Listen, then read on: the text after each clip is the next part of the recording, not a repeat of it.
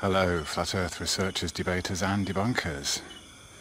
Looking at the moon a couple of days after the supermoon, and I heard a Flat Earther mention recently, I'm sorry I can't remember who, that the stars near the moon, or stars on a moonlit night perhaps, seem to be brighter. And you can see here, it's hopefully there are quite a lot of bright stars near the moon.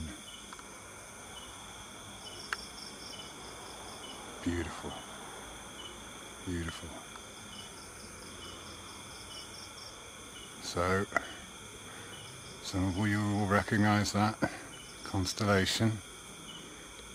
So I would ask, if each of those stars is millions and billions of light years away from the other, how could they ever keep that formation as we roll around on a ball and our perspective changes?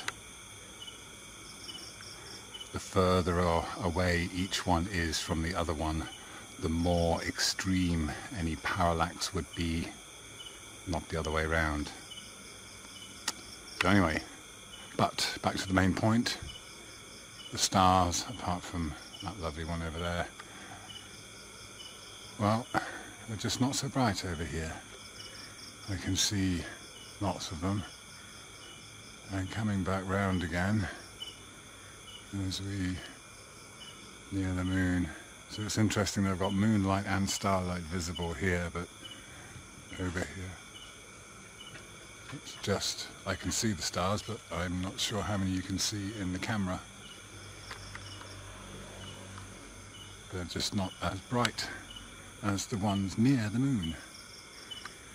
Curiouser and curiouser.